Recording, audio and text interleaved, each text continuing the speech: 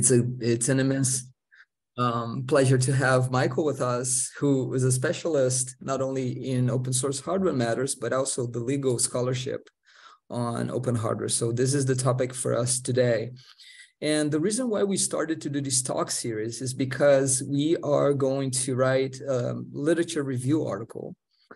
And instead of taking the usual path for writing one, which is just to sit, read a bunch of articles and write a literature review, we decided to do this as part of GOSH. So we're basically have an open process where people can read articles and contribute the reviews.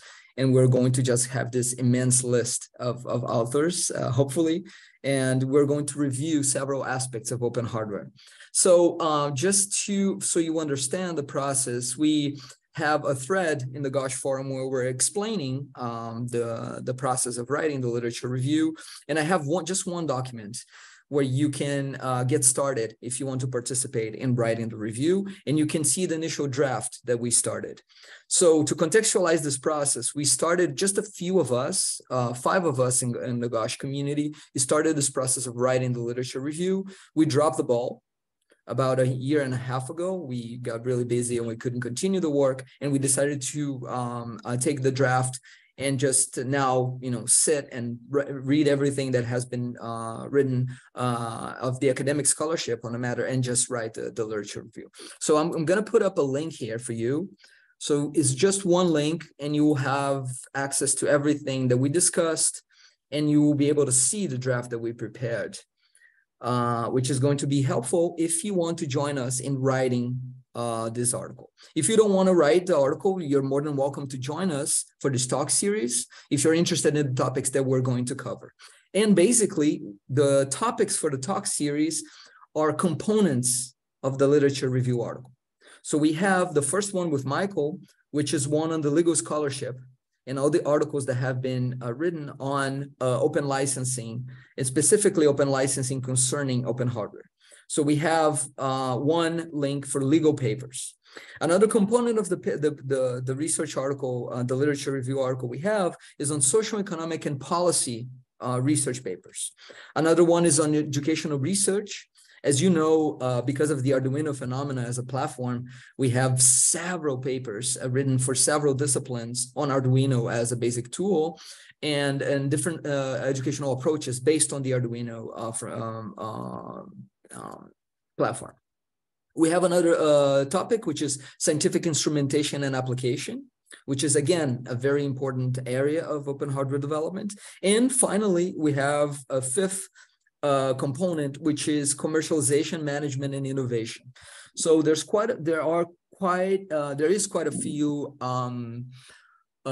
scholars in management and innovation who are interested in the phenomenon of open hardware. So they have been researching and publishing articles on this topic. So we're going to review that space as well.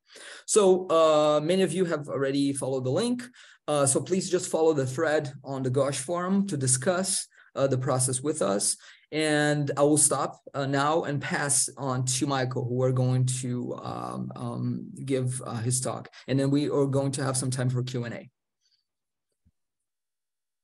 Great, thank you. So I should say up front, I am not here with a bunch of literature to present. I don't have a bunch of sort of a list of scholarship to walk through.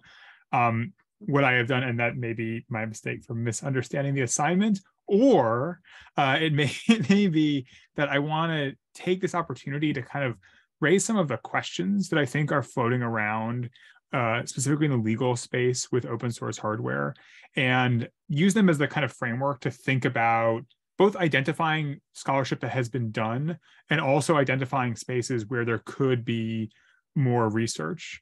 I think I'm going to talk mostly about questions related to licensing, in part because that's kind of a thing that comes up first with people and when they think about open source hardware and legal issues. I'm not going to talk, at least initially, about some of the liability questions that come up. And one of the reasons for that is that I'm happy to talk about that. Oh, good. I got this on it right. All right, it's a good start, right? So one of the reasons that I'm going to start with the licensing issues is because they are generalizable internationally. in a way that is much less true for the liability questions. Intellectual property law is not identical across countries, but it has been harmonized to a much greater degree than any sort of product liability law. So I'm happy to talk about product liability issues and like the main ways to think about those questions.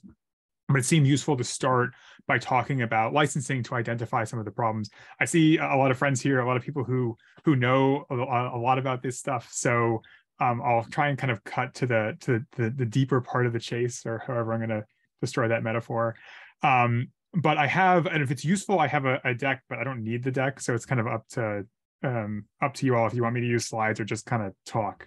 The deck just has a bunch of words that I will then repeat. So I'm not authorized to share my screen. I can happy to just continue to not be authorized and just talk, or deck. People have strong feelings one way or the other. All right, I'll just talk. Oh wait, never mind. Deck is at least one person has a vote for deck. So if I can be authorized to share my screen. Sorry, you're referring to me. I can authorize you. I mean, like whoever has the power, right? You never know. We gotta light the incense and decide who. Okay. I guess we're all powerless at this point. Right. Okay. Do you see that option now? Yes, I see that option now. All right. I will select this window. I will do a slideshow. I know how to use Zoom. I've been in the world.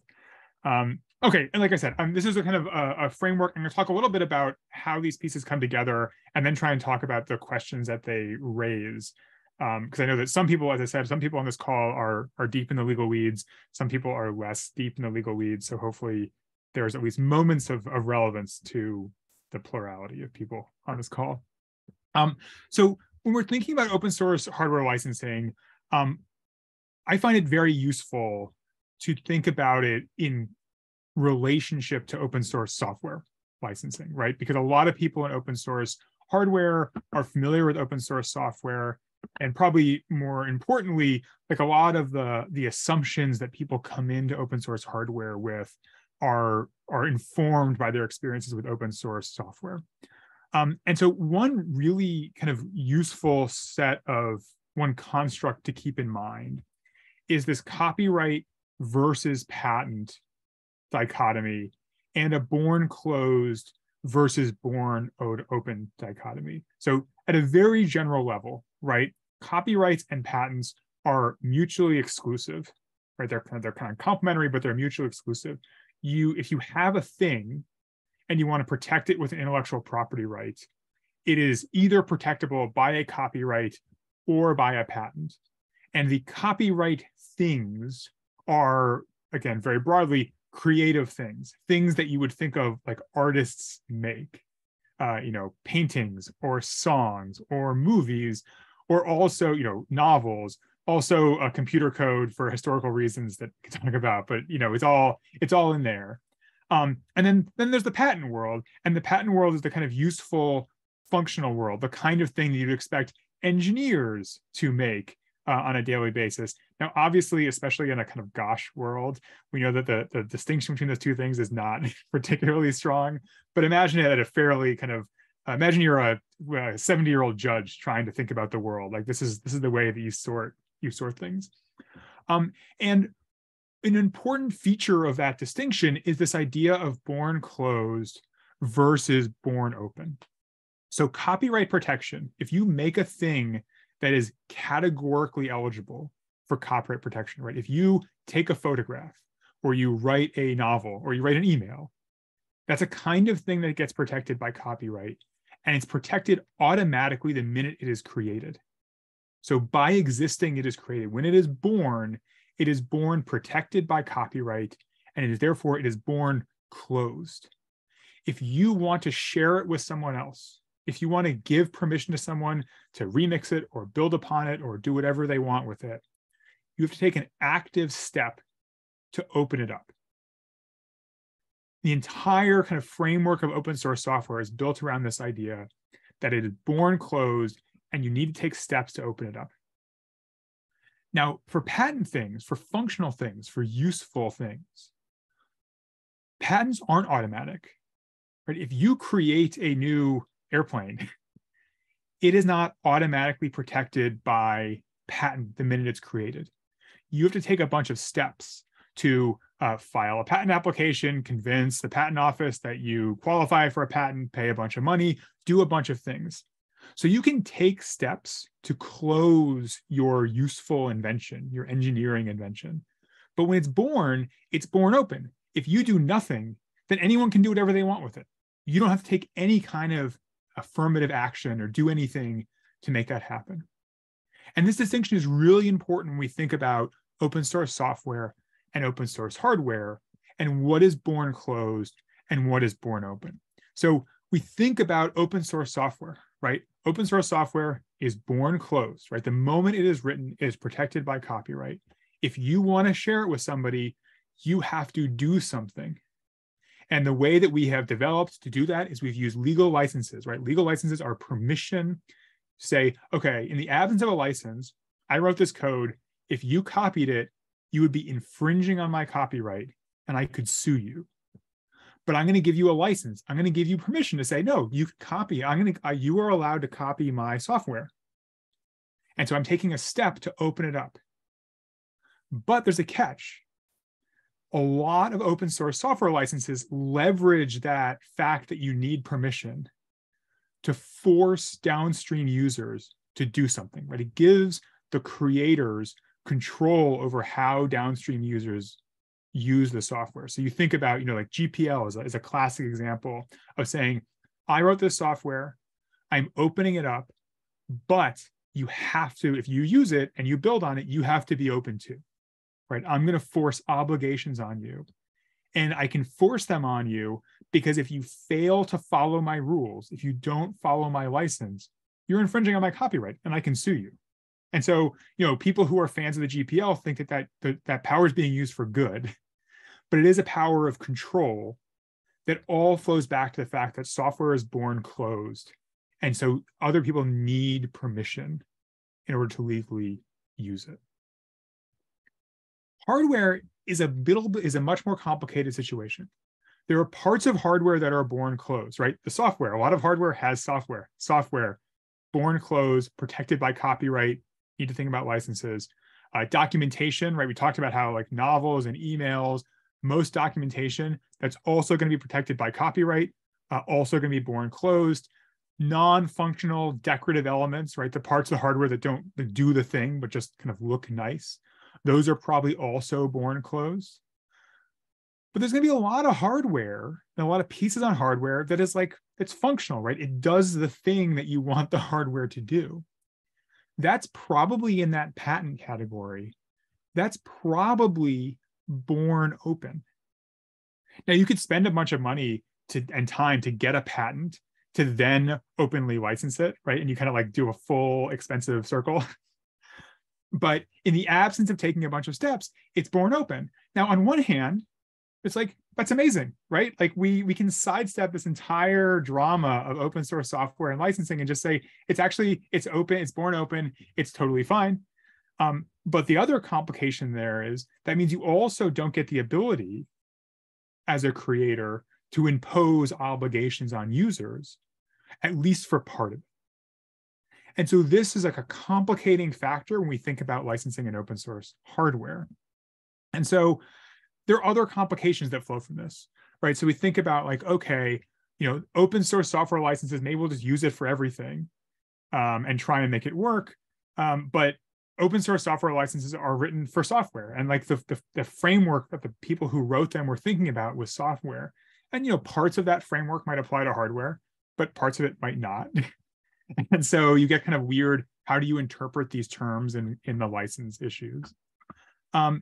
You have this problem, as I mentioned, in hardware, where it's like parts of the hardware might need to be licensed for someone to use, but other parts aren't, and they don't need to be licensed. And it's not obvious. It's not easy to kind of identify for any individual piece of hardware which parts are what. And so, while it's easy to give a rule of thumb for software, right? For software, you need a license.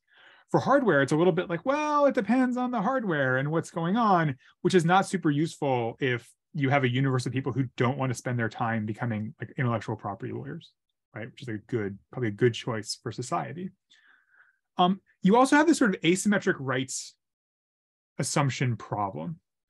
So if you are a user of open source hardware and you want to be the kind of most conservative legal approach you can, even though any piece of hardware, some parts will be open, some parts will be closed, some parts will need a license, some parts won't need a license.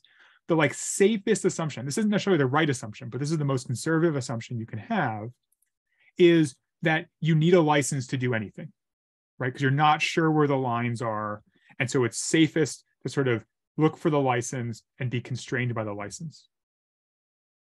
But if you're a creator of open hardware, you need to know that whatever license you use, whatever obligations, if you want to impose obligations on future users, you may not be fully empowered to legally enforce those obligations. So you have to assume that people can actually ignore your licenses in some cases. And so for users, you're kind of overly deferential to licenses. And for creators, you are underconfident in your licenses. And that asymmetry creates a kind of tension. And it also creates the potential for this norm of over licensing, right? This norm of saying, well, just to be safe, we don't know, I may have a right in this, I may not have a right in this. I'm not sure. Just to be safe, I'm going to throw a license on it. And on some level, that's good, right? Because like there's a license there, it's clear, it's fine. But what it does is it sets this expectation that like everything needs a license, even though there's an entire world of things that don't need a license at all. And I think it's actually dangerous in the long term for open advocates broadly to set expectations that you have to that everything needs a license. And so I think this is a complication. So what kind of solutions can there be? Here's a bunch of imperfect solutions. They're not great. They don't solve all the problems, but they're interesting and they're worth thinking about. One is, and this is actually an approach we use for the OSHWA certification that I'll talk about briefly. And I see there's a chat. There's a question in the chat. I want to. So Javier, who is like the real expert on this, I'm gonna embarrass myself in front of him. Asks, when I say hardware, do I mean tangible hardware or hardware design files or both? Yeah, sorry, this is actually a nomenclature problem that I always struggle with.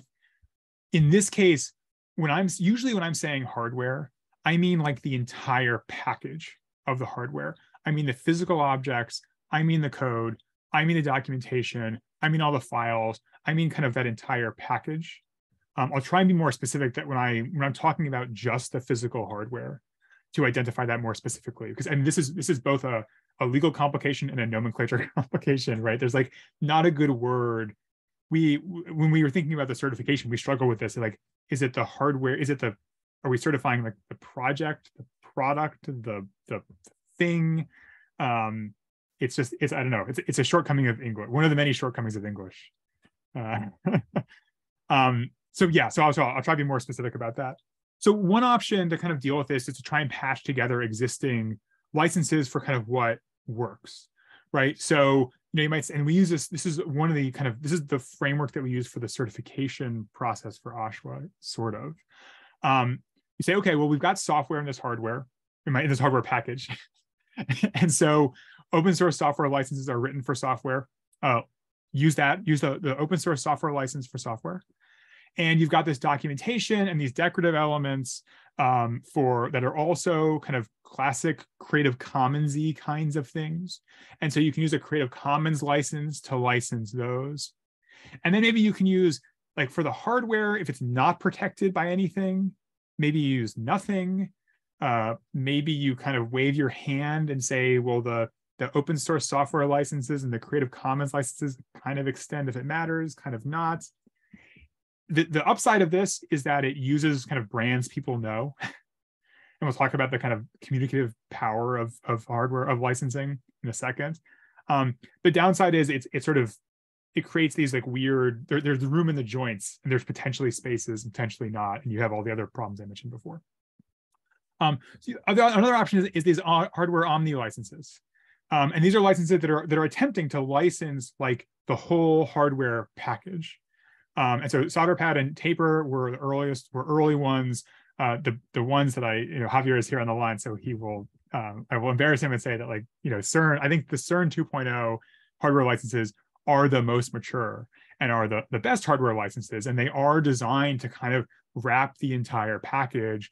The newest versions have these flavors that you can conceptually map to other open software licenses, so if you kind of know what they are socially, it helps.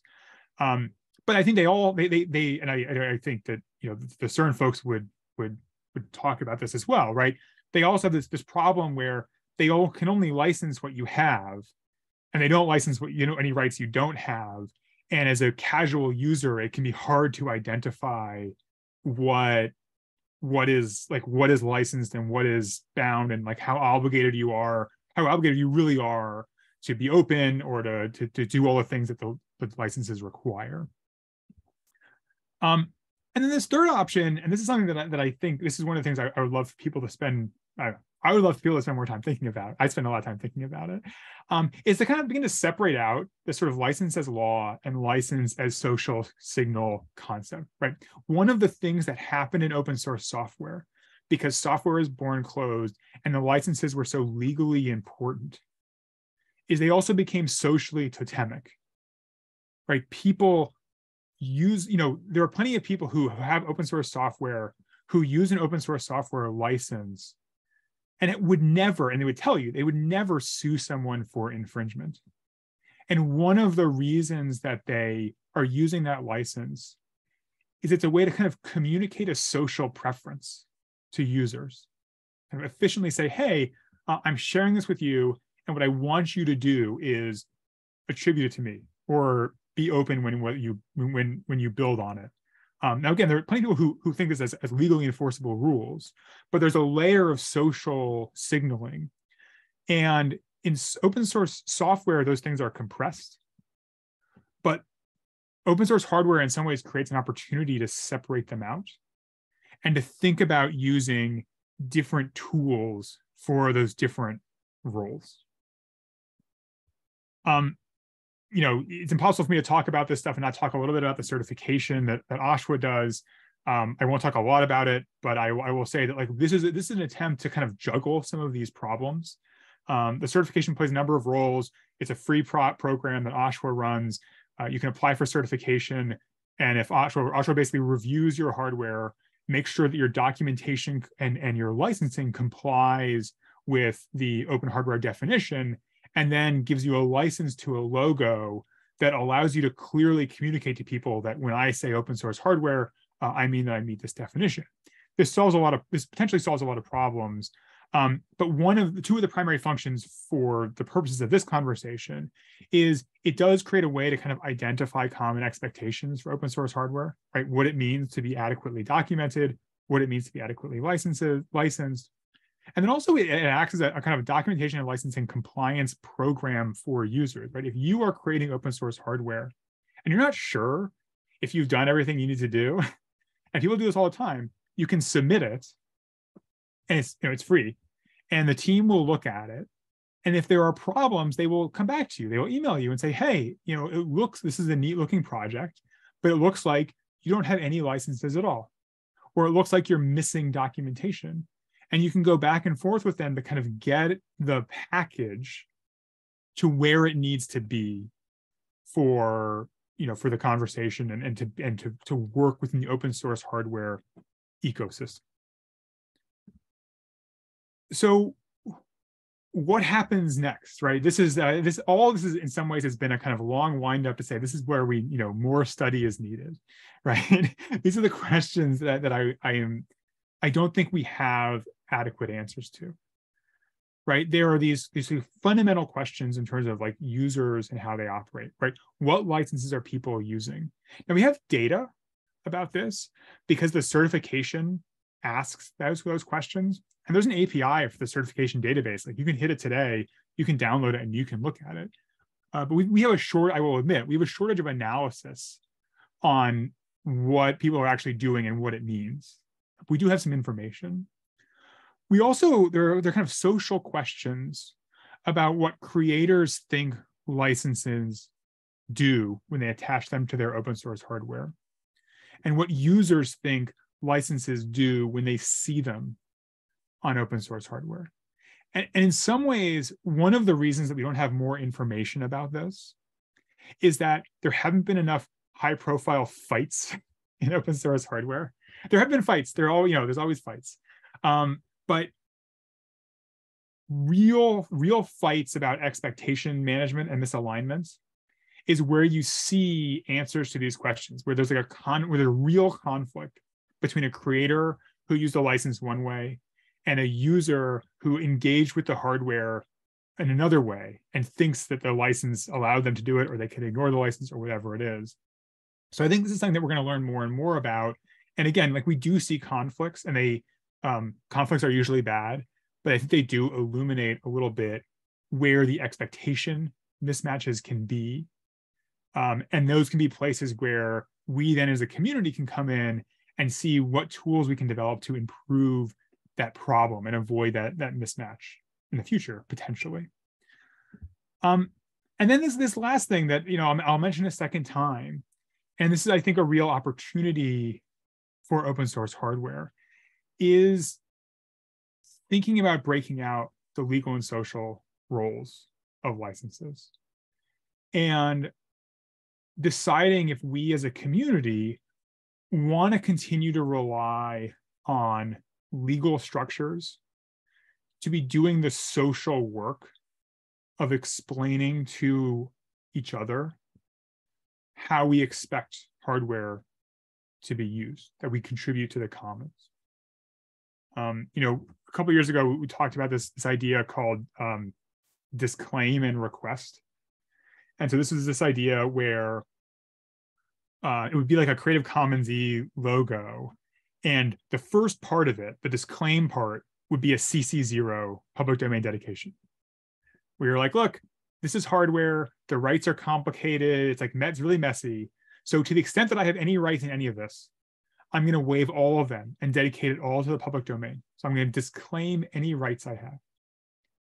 But then I'm going to request, right, in a standardized way, not a legally enforceable way, but just in the same way that, like, you see a Creative Commons share alike icon, right? You know what that means as a social matter in addition to a legal matter. And say, okay, well, I'm going to disclaim and say CC0, and then request that you share alike, or request that you don't create derivatives, or request that, whatever other terms you want to use.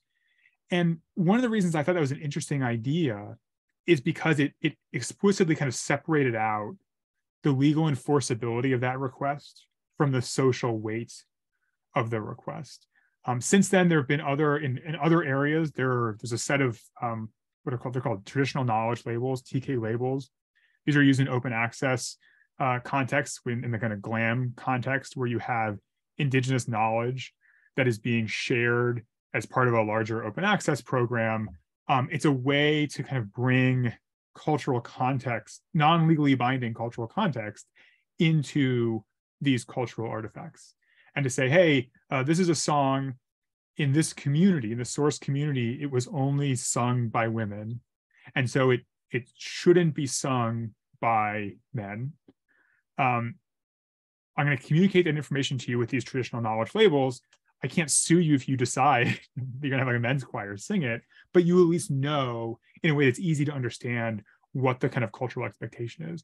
And I think there's a lot of room for experimentation in thinking about separating out the social signals, because, there is some benefit to tying the legal and the social together. But I think that comes at some cost. And I don't know that we should blindly follow the example of open source software and in the open source hardware community.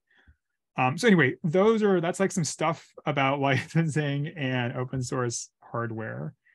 GLAM is, yes. So these are like, if you're a museum that has a collection of items, especially a collection of items taken from an indigenous community that is not particularly well represented in your institution, and you want to make them available, the traditional knowledge labels are a mechanism to kind of engage with the source community and try and connect to that community with people who might find the artifacts, you know, in your digital collection or elsewhere.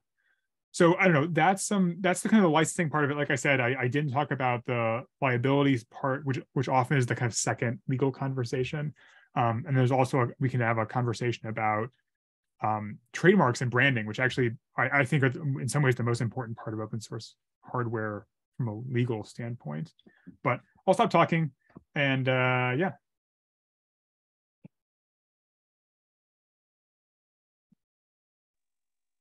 Excellent. Thank you so much, Michael, for sharing your experience on the legal matters with us.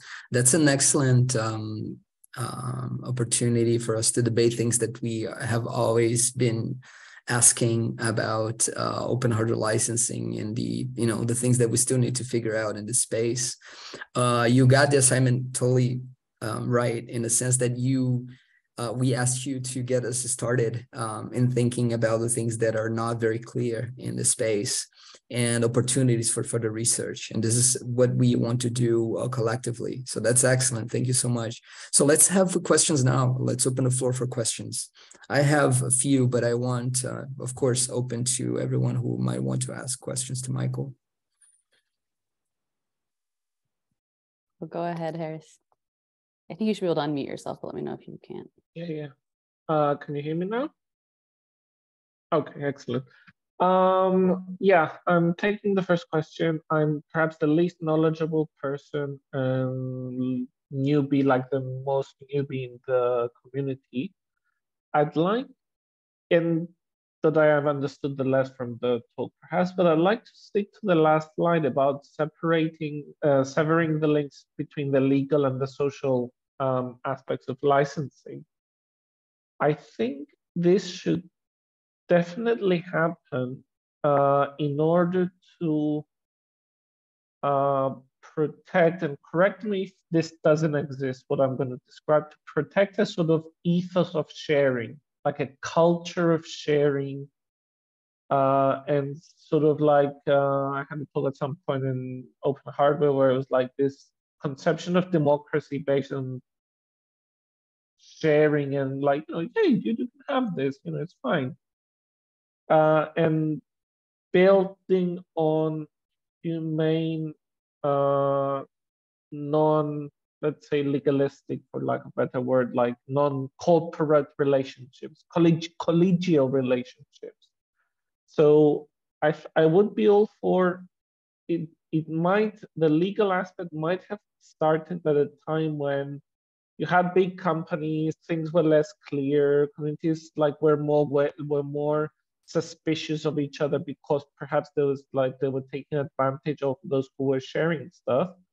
So I think now it should, and as I said, correct me if I've misunderstood many things, which is entirely possible. It would be perhaps even necessary to maintain this ethos in the community, which brought us also together to hey, let's be humans, let's do a project, let's work together, which for me is something very important within the open software and hardware movement, and science more generally, open science and citizen science movement. Okay, that's it. Yeah, I think it's a sort of a quick reaction. I think it's a really good point and a really kind of healthy way to think about what I think brings a lot of people to this community, me myself included, right? This excitement of a humane community of people kind of acting altruistically in a lot of ways. One way I sometimes think about this is, whether or not you're designing your system for good actors or for bad actors, and that's not a binary system, right? It's a spectrum. But this idea of very often and I say this, I'm a lawyer, so I can say this, right? I mean, anyone can say it, but lawyers often design systems for bad actors. Say, how can we stop bad actors from being bad? And I think it's, especially in this context, it may be better to think about designing for good actors, right? And say, okay, if you have a good actor, what do they need in order to be able to do what you want them to do, right? Assume they want to do what you want them to do. And there is a kind of legal element of that, right? You need to give them the licensing that they need to do what they want to do. But you also need to kind of communicate your wishes to them in a way that's easy for them to understand, because you assume that they want to follow them. And so just like thinking about that framework as a designing for good actors instead of designing for bad actors can sometimes help. Yeah, if I may just have a second, that would be a real revolution and something like, you know, a wider, something that the world needs, like in general, like, and could be, yeah, I'll stop there.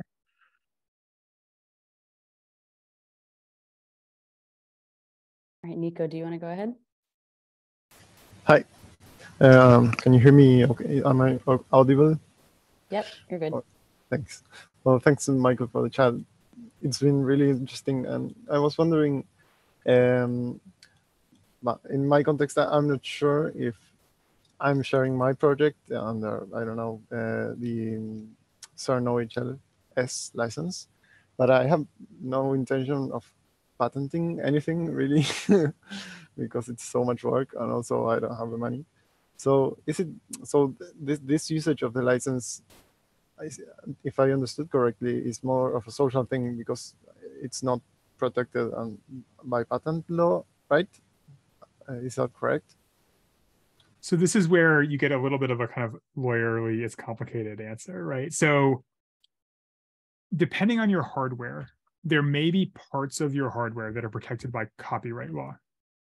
And so, you know, if there's code, you know, if there's documentation, maybe the schematics and the source files, we could have a whole side conversation about that. And so I think on balance, it is good to use the license, because to the extent that you have stuff that is protected by copyright and you want someone to use it, you need to use the license to give them permission. At the same time, you need to be realistic about what kind of rules you can make users operate under, right? If you choose the CERN license that is sort of GPL-like, right, that is trying to force users to be open if they use your stuff, you need to understand that there may be ways for people to use your stuff and ignore your license because they're not using the code or they're not using the documentation, right? They're just using the functional elements. And so it's this weird, this is kind of the asymmetry I was trying to touch on before, where it's still, I mean, first of all, it's still good to kind of to use the license to clear up any ambiguity, any rights you might have. Second, like you said, it is useful as a social signal to be telling people who want to follow your wishes what you want them to do. But third, you need to be realistic about how enforceable those wishes are. Because if you build an entire framework around the assumption that you can enforce those rules on anyone who uses your hardware, you may be disappointed if someone comes in and ignores your rules and can work around the legal license part of it. I know that's it's like a lot floating around there. This is like the hardest thing for me, and I think for everybody, to kind of get their mind around when it comes to open hardware and licensing. So I apologize if it's confusing, but if it is confusing, it's partially because you are understanding it. It's like music licensing. Okay, great. Thank you, Michael.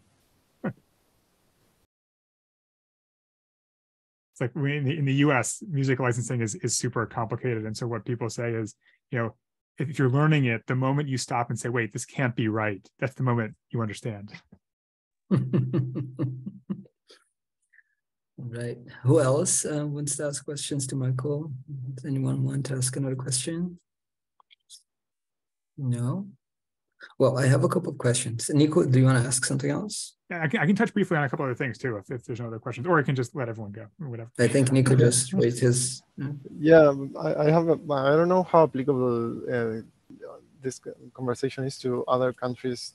I don't know how for example, I don't know, I'm in Argentina, and besides a lot of cultural differences, there must be also legal differences, right?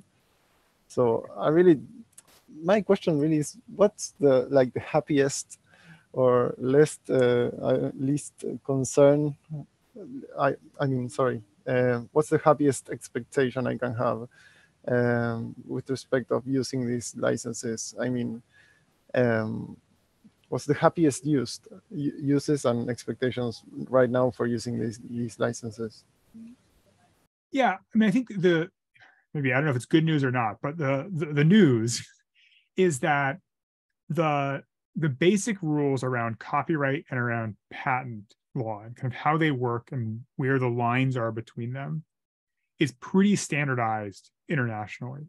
So this framework that we're talking about here to a first approximation applies in almost every country. There are going to be little exceptions and things around the corner, but as a kind of way to think about it. And so in terms of like the best outcome, I don't know, Javier, you probably have thoughts about this, but in terms of the best outcome, I think the best outcome is you use the license and you remove any blockers, legal blockers, for someone to be able to use your hardware in new ways, right? Because people are always like, well, I'll just throw it, it's open source because I'll just like put it on the internet and it's fine. And I think, in many cases that's true, but it doesn't take very far down the road of usage where somebody asks some legal question. And so by taking the step and putting the license on, you are eliminating a barrier. You're removing a barrier that will probably kind of appear in the future to someone who wants to use the hardware in the spirit that you are contributing it to the commons. I don't know, Javier, you probably have a better thought on that than I do. Yes, I wanted to say that when we wrote the license, there is, of course, as you mentioned very well, there is an underlying assumption, which is that the design documents, the schematics, the layouts, the mechanical CAD files enjoy some kind of protection. Okay, it doesn't need to be copyright. It can be something else in other countries. We always talk only about copyright, but the license themselves don't make any assumptions on the underlying rights. And there are countries which have design rights and other things that could cover things like schematics. Also, in our experience as designers, we do both hardware and software. And the process is very, very similar. And some of the design flows, the modern design flows for some of the hardware are even text-based, which makes it even more similar to software.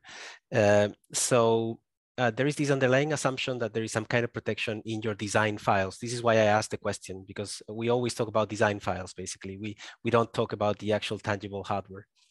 I also agree with you that the main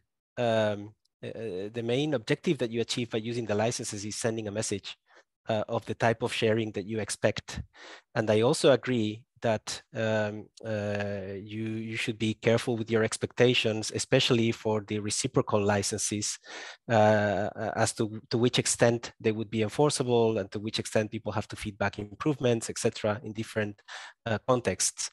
Our experience, however, is that people go by these rules, including commercial companies, probably because they think it's less risky, and also because there's no point in contributing to a community if you're not going to respect these kind of social rules that people expect you to respect. So I agree with you, Michael. It's a complex thing. The license is trying to achieve many things. Some of them social, some of them legal. You said you didn't talk about liability, but there's also a part of the license that deals with that. So yes, all in all, I would not be opposed to pursuing this idea of splitting the social expectations from the legal side of things. Today, the licenses that we use are doing both kind of at the same time. But yeah, all I can say is in practice it works. For the reasons I said, we have been using the 3 sharing regimes in different projects. So permissive, weakly reciprocal, and strongly reciprocal.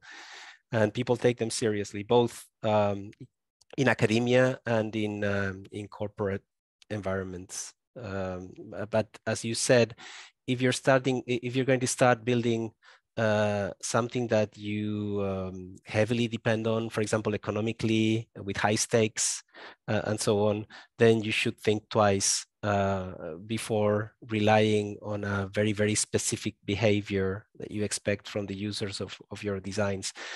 Yeah, but basically, yeah, the main thing I wanted to say is that the license is for the designs. And then the way it kicks in when it wants to enforce obligations for things like sharing back is that in modern manufacturing and of hardware, very, very often you transfer files from your computer to a manufacturing machine. You do things that you would otherwise not be allowed to do.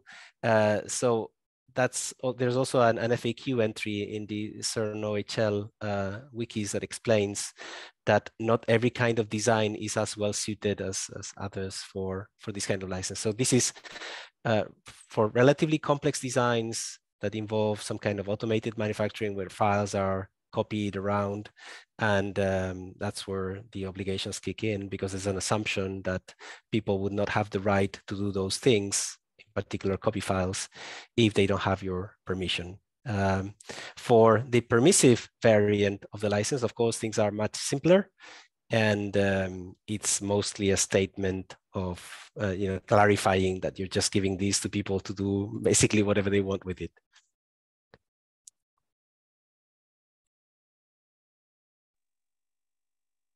So we have time for probably 1 or 2 questions.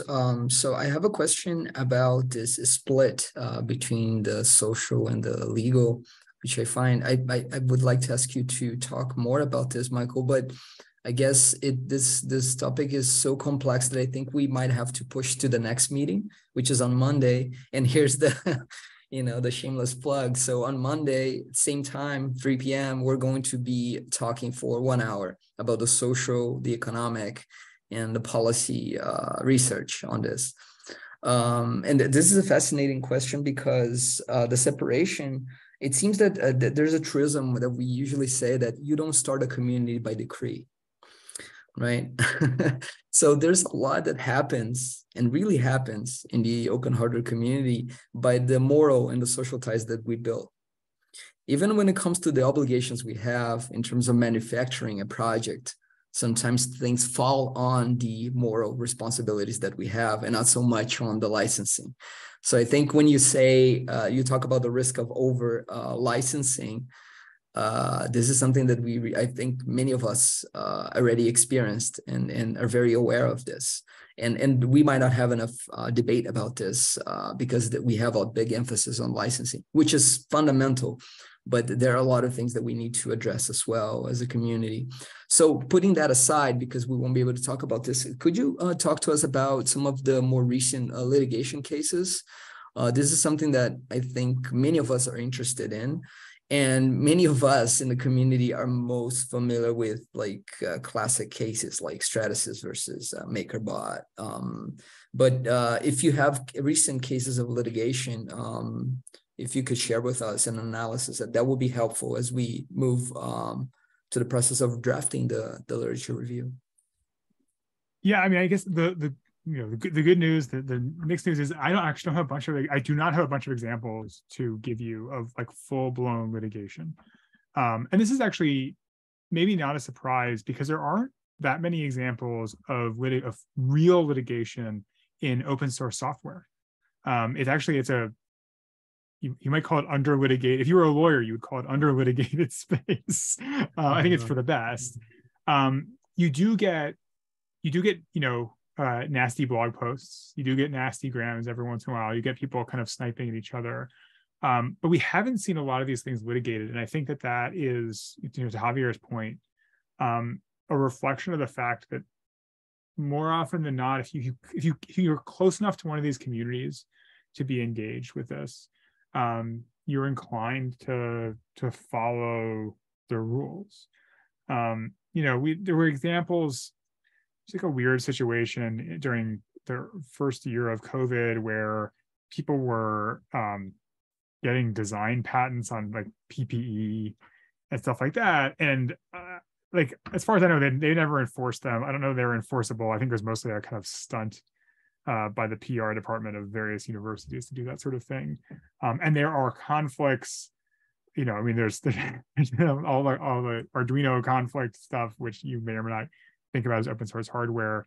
But I think it's remarkably light. The thing that I think is probably most important is not the kind of patent fights that you saw, the kind of Stratasys MakerBot, we've got a gun under the table kind of things, but more of the trademark things. I'm saying, look, this is open source hardware. Anybody can make it, but we don't share our trademark. And so if you see our name on hardware, it's not just our design, but it's our physical manufacture. And wanting to protect the integrity of the trademark, of the name that you hold back from sharing, so that people who see that name on hardware can trust the full manufacturing chain, is something that I think is most important. When I get emails from people who are concerned about knockoffs in the open source hardware context, it's that trademark problem that is almost always most urgent. And it's really important, right? Like, it matters who makes your hardware, right? I download a design from the internet. Someone else downloads the exact same, digital, how you were saying, like digital file from the internet. We both manufacture it. Those physical objects are going to be probably very different, right? Mine's going to be garbage. Hopefully, the other person has done a better job. But so being able to kind of reliably identify the people responsible for not just designing, but making the hardware, that's the role of trademark. And that is one area that becomes, it's the closed part of open hardware that makes open hardware work, right? It's like the flux capacitor of open hardware is like these closed trademarks sometimes. Javier. And then Veronica, we have Javier and... Yes, I just wanted to say that we are very much exploring this as well as part of our investigations on how to have good communities around hardware designs. And one thing that we are trying to see is if we can get the best of both worlds in terms of open source and technology transfer in universities and in public labs. And to make projects sustainable, we would like to have structures like collaborations where people show up and they contribute financially for the sustainability of the project. And they come to this collaboration for a number of reasons. And one of them can be the ability to use a trademark logo, which is, it would be one of the incentives, especially for some corporate actors, but there's others like testing, compliance, education, courses, etc. So yeah, trademark for us is one of the tools that we are exploring in the making of, good communities, sustainable communities around designs. Yeah, Veronica. Hi, Michael, thank you so much for the great talk. I like what you just said, really spoke to me. I am conducting a fieldwork with an open hardware organization in Mexico. They work very closely with Arduino. They provide certain supporting services in this part of the world for Arduino. And what I have noticed too is how important is the trademark for open hardware businesses, and how then supply chains and kind of like geographies of production that are connected to how a trademark is produced become even more important in the narrative of the brand, in how you position a brand, in how you even discuss issues of technological sovereignty, which is the focus of my research, especially in Latin America. So yeah, I was just gonna speak to my own experience on the fieldwork this past month and how that resonates with what you just said.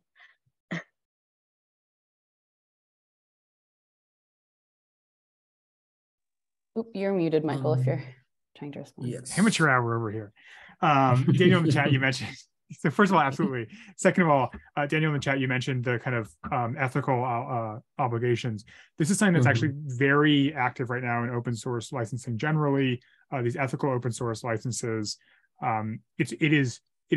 Some people think it is contrary to the core concept of open source. Other people think that maybe it's time to think more creatively. The ethical source license is a great kind of place that is happening. We put together an ethical license for this software package called ML5JS. It's a machine learning library associated with processing. But there's, this is very much a thing that is happening right now. If you can think of something as being kind of cool and open source licensing, ethical open source licenses is like a hot topic in open source licensing. Okay, well, we've got probably less than a minute left, so I'm going to go ahead and close out the session. But thank you, everyone, so much for participating and for the great discussion. As Luis Felipe mentioned earlier, the next one will be on Monday at the same time, and you can find that information on that same forum, on the GOSH forum. So thank you all, and hopefully see you on Monday. Thank you, Michael. Thank you, Michael. Thank you. Thank you, Mike. Bye. Thanks, Michael. Bye. Hopefully see you on Monday. Bye. Yes. Cool. I took notes, by the way. I'll like clean them up, but if you want to see them, I can share them. Awesome. Yeah, that's really cool. Cool. I'm going to stop.